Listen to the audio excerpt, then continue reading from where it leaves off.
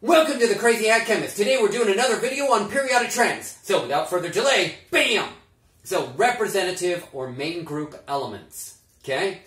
This is that orange staircase line. Remember that? Okay? And then these are the representative or the main group elements that I've highlighted here. Okay? What we're going to do is we're going to fold the periodic table and you'll see that these are the representative or the main group elements. So right here I have a periodic table. Hopefully you can see that one. Okay? Now, in chemistry, you don't want to earn what kind of grade? You don't want to fail the class. So, if you remember from a previous section of this unit, we want to get rid of the F block elements. The F block elements are the inner transition metals. So we're going to get rid of the Fs because we don't want to fail chemistry.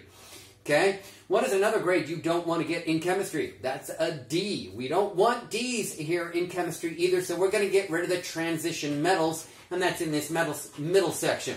So what we want to keep as far as a grade are satisfactory passing grades. Those are the S and the P-type orbitals. So S and P-type orbitals. These S and P-type orbitals are the main group or representative elements.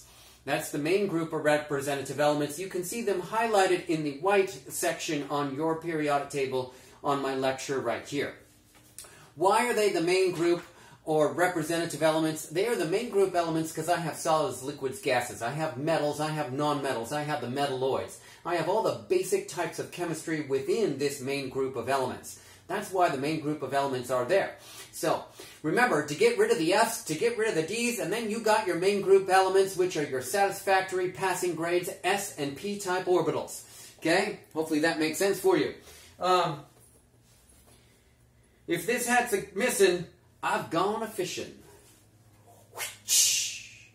Give me a thumbs up if you like that video, subscribe to my YouTube channel, and I will see you for more chemistry next time. Bye now.